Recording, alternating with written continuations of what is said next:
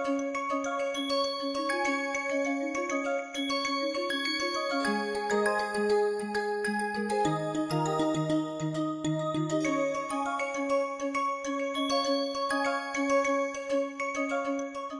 we were discussing the population analysis and said that if you have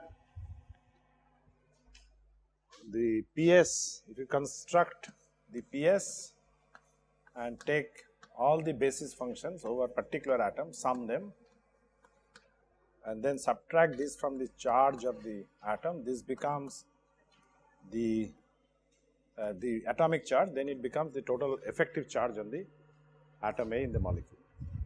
Okay, so this becomes the total electrons and this is the atomic charge. So, that subtraction is the charge of the atom in the molecule.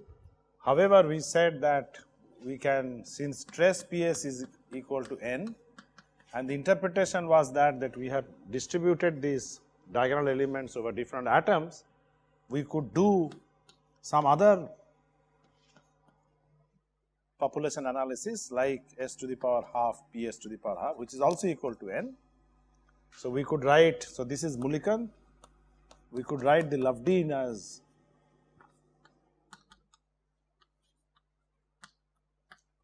charges as the same ZA minus sum over mu in A s to the half PS to the half. And indeed, it is possible to find many such population analysis because of the fact that I can construct trace of many such matrices which are invariant by splitting S, P, whatever, many ways we can do that. So, that is essentially the idea. However, this number which is summed over particular atom is not invariant. So, we will get different charge density in different kind of partitioning scheme. So, it is not really a fixed partition, it is arbitrary, and that is the reason we always say Mulliken population, Lovedean population, Hirschfeld populations, the different population analysis. We will restrict only to Mulliken and Lovedean. Of course, there are several other Bader population analysis. So, several other population analysis is there, but we will currently restrict only to Mulliken and Lovedean for this course. Alright, so let us go ahead and see how the density matrix, charge density bond order matrix can be used for certain other properties. So, one of the properties that we are interested is the dipole moment. So, dipole moment is a useful property. So, I hope all of you know what is dipole moment. It is actually an operator which has two parts, one is a nuclear contribution, one is electronic contribution. So, if you write the electronic part, the nuclear part is actually fixed, constant. So, I can always add this later. So, it is the electronic part is what we are really interested, and this is basically minus E sum over I Ri, where Ri is the vector. So, that is my electronic part. So, if I take the expectation value of a Hartree-Fock wave function with respect to this operator, I will get what is called the electronic dipole moment, okay? And then I have to add to it the nuclear contribution to get the total dipole moment, which is just like the Born-Oppenheimer, I add the total energy, I will add the nuclear. So, what is important is to eventually calculate with psi Hartree-Fock mu psi Hartree-Fock. So, let us keep mu as one operator. Of course, essentially mu is nothing but Ri. So, it is a sum of one electron operator, I equal to 1 to n for all the electrons. So, xi, yi, zi, it is a vector. Mu is also a vector operator. So, we have to find out the average value of these operators. So, how do you find out? We now use our rule, if you remember the average value rule for the one electron operator, just as we did for the Hamiltonian sum over h of I. So, we will exactly use that, and that result will be sum over, somebody should tell me now what is the result. Note that this is a sum of one particle operator. Okay. So, you can if you want, you can write this as sum over I sum mu I, just to make it comfortable for you, or you can say minus E and Ri. So, what will be the operator here? What will be the expression here? Yeah, sum over I, chi I, mu I. Mu I is nothing but Ri basically. It is nothing but Ri multiplied by the electronic charge with the negative sign. Okay. So this is what the dipole moment operator is. This is a one electron operator. So once again I sum this one expectation value of this one electron operator over every spin orbital and sum. Okay, so calculate over every spin orbital and sum. Just like I did for the one electron part of the Hamiltonian. So it's the same rule. Okay, the rule is exactly same. So this then for the closed shell system I can do spin integration. So when chi I has phi I alpha and phi I beta, I can do spin integration. So what is the result? I equal to 1 to n by 2 times, yes, phi I, mu I, phi I, right? No, it is an average value, no? Just like I did Hamiltonian. Hamiltonian is sum over h of I. So how did I do it? Chi I, h chi I. So it's exactly same. Yeah. I mean, I'm just writing mu I. You can say just mu. I mean, it doesn't mu. But you have to understand what is mu. I have written mu as sum over mu I. So that is the reason I wrote mu I. Nothing else. But basically, if you construct mu as just E of R, okay. So Ri is basically not important. What is important is the coordinate. So if this is 1, then this should be 1. So in a simple way to understand. So R1. So that's my that's a dummy variable. So your mu I is just R1, but it has x, y and z component. Okay. So basically it will become 2 times sum over phi I. So you have x. So you have minus e. Let's say 2 times minus e into 2 times phi I x phi I for the x component. Okay. So in a vector sense, I can say that mu x equal to mu y equal to similarly minus 2 times e sum over I phi I y phi I and so on. You can write mu z and so on. So these are vector quantities. So each x, y, z you can write in this manner. Okay. So unlike your h, that is only different. This is a vector quantity. So I have to write for x, y, and z. For each x, y, z, I can write a separate functions. Your dipole moment is a vector quantity. So I have mu x, mu y, mu z. So whichever direction you want to calculate, you can calculate, and then you can take the overall dipole moment as an average. Mu x square, mu y square plus mu z square square root. So that's an average dipole moment. So I can calculate this as an overall. So the point is that calculation of dipole moment is fairly straightforward, but I also need to write this out in terms of my atomic orbital, because my entire expression I want to do for Hartree-Fock without molecular orbitals. So I can do the same thing here. So let's start with 2 times sum over I phi I mu phi I. So mu is now a one particle operator. Mu is just a one particle operator. So if this is 1, this is 1, this is 1. So it's just E Ri. So mu is not the total operator, but just the one particle operator. So how do I expand this now? So I do the same expansion. For phi I star, I bring in C mu I. So mu C mu I star C nu I, then A mu, mu, A mu. Yes. Mu, sum over I. Chi I is not summation, psi is sum over I. Psi is a product, is antisymmetric product. So when you are writing, are you referring to mu1? No, the total operator. All the electrons? Yeah. That is why this sum has come. No, I think you are going back to the Slater rule. If you remember the Slater rule, we said Hamiltonian is sum over h of I plus sum 1 by Rij. So when I took this part, let's say I call it h naught, okay, what was the result? It was sum over I, chi I, h chi I.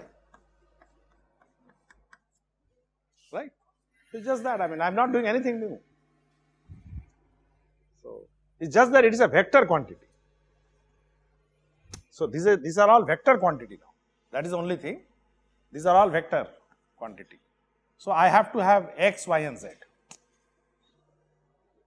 Other than that, I'm just applying this. Okay. So, I'm again repeating that there is a sum over electron that need not come. Sum over spin orbitals takes care of that. Rest of them by orthogonality all become 0.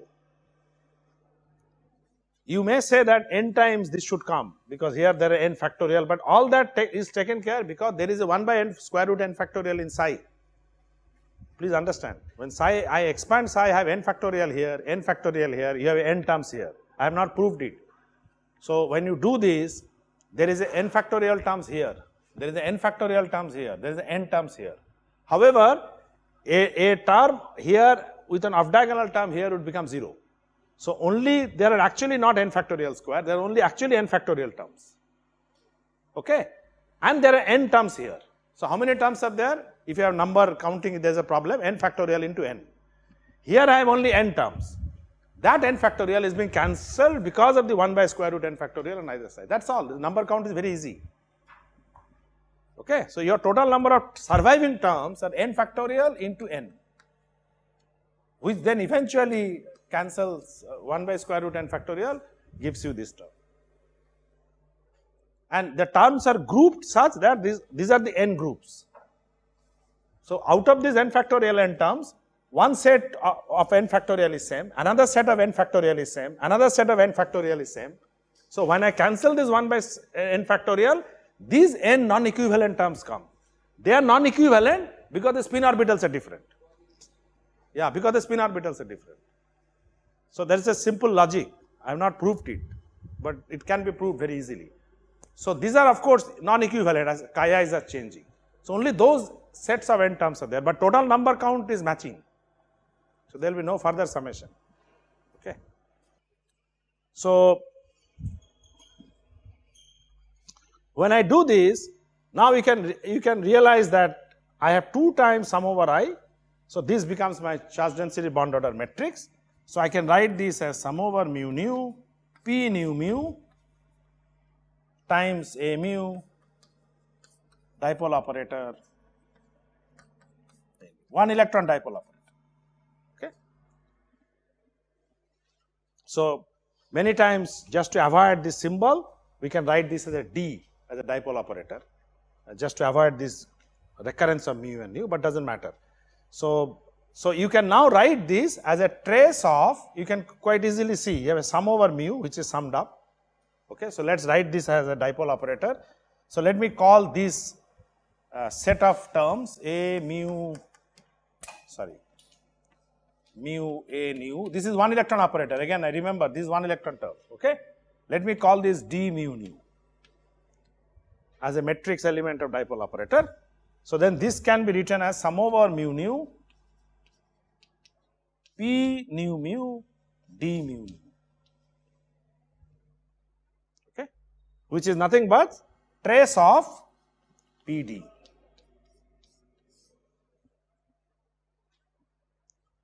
When I multiply p d, one summation is done and this other summation over nu ensures that it is a trace. Okay. So, it is trace of p d. So, all you need to do is to calculate the dipole matrix element, 1 electron operator again, xi, again this is a vector quantity. So, xi, yi, zi between the basis sets, call this some dipole matrix. So, I will have 3 sets of dipole matrix, one for x, one for y, one for z, okay, and then take this trace of the 3 sets of quantities, I will get mu, overall mu for x, y and z depending on what you use, dx, dy, dz. So, it is just a vectorial quantity. Yes. Same, because I have used the same definition. 2 sum over I, C mu I star, C nu I have called P nu. So, it is same. I mean, I could have still called it P mu nu and as long as I multiply right quantities. So then I have to change my multiplication rules, that's all. Okay. So this is to be consistent with the matrix multiplication rules. All right. So all you need to do is to calculate this xi, yi, zi. X, y, basically not xi, x, y, z. What is xi? There is nothing called xi. It is x, y, z because I is dummy. Electron coordinate is dummy. So all you need is to calculate the integral of x, y, z. Integrals of x, y, z over the basis for dipole moment. And those integrals are stored in D matrix. D is a vector quantity, vector matrix. So you have dx, three matrices dx, dy, dz. Okay. So you calculate the integrals of x, y, z over the basis and store them dx, dy, dz. You use this as a trace of p dx, p dy, p dz to get mu x, mu y, mu z.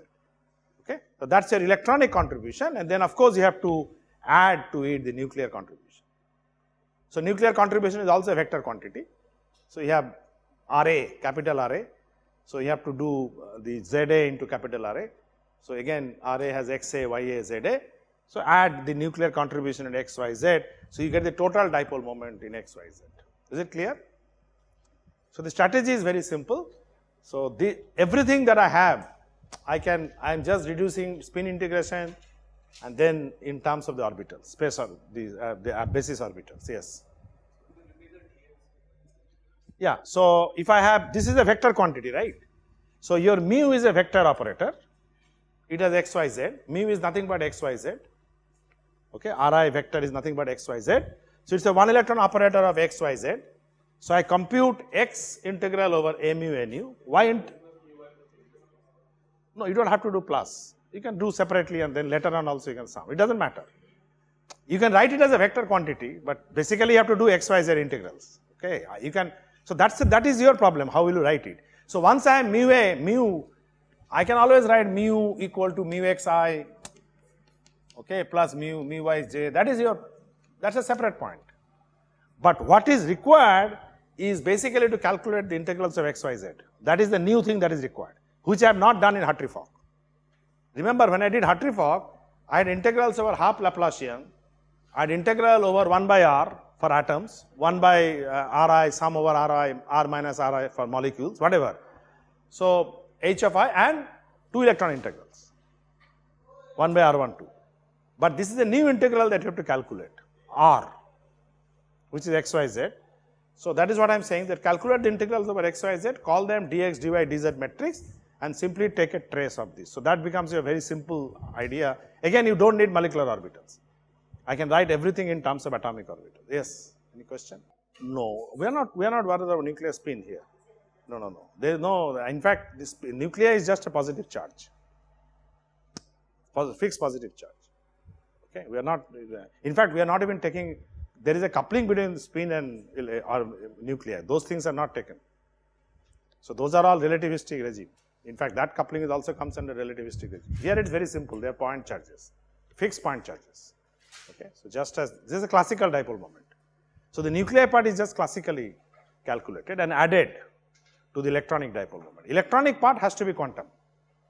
So that is important because electrons are not fixed particles, and that is the first thing that we have ditched, right? The electrons are particles stationed at one point. Okay, so that is all we are discussing. All right.